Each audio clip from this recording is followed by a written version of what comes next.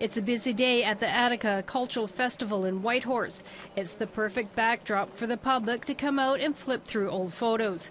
Great opportunity for Yukoners to come out and find maybe their family members or friends or people that maybe have passed on now.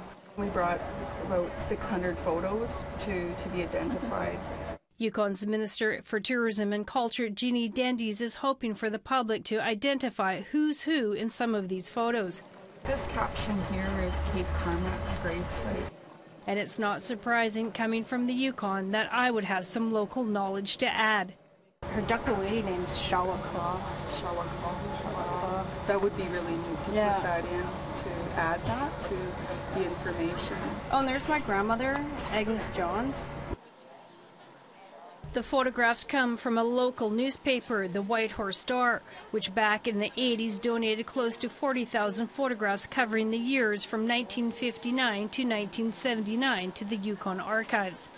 We're asking the public to help us identify all people within the photos, but particularly the First Nation individuals that were generally unidentified when photos were taken. I believe I found a picture of my brother who has since passed on, so that was really nice to see. So yeah, that was nice. So I'll have to bring my mom back.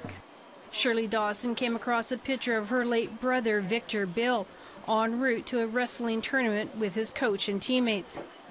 It was a time in his life when he had lots of adventure, lots of things to do in his young life, and it shows that he was a young athlete, and it was really nice to see.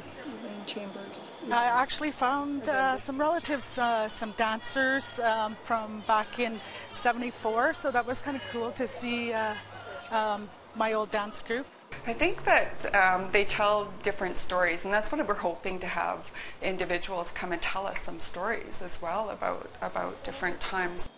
The new information will be added to the Records and Yukon Archives database. And in that photo is a 4-year-old me, proudly dancing on stage for some event way back in 1974.